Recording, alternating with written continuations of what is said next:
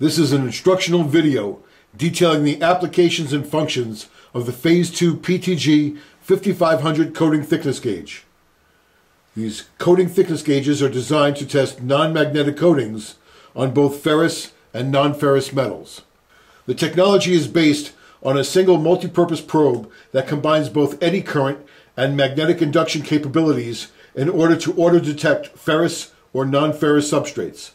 PHASE II offers two models in this series of coating thickness gauges. The PTG-4000 comes with a built-in probe, and here the PTG-5500 with an external probe which may help in tight testing spots. The PTG-5500 is supplied with two metal substrate samples, one being ferrous while the other is non-ferrous. There are 6 measured reference shims to be used for calibration.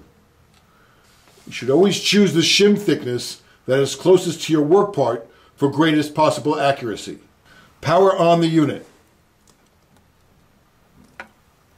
Place a test shim on one of the sample substrate blocks provided. Apply the probe directly to the shim area until the unit tones it has completed its test. Once the thickness value is shown, remove the probe from the surface area. Pressing the power key will shut off the unit.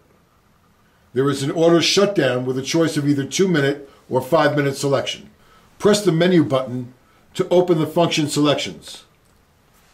These selections include autosave, allows you to save each test after it's taken.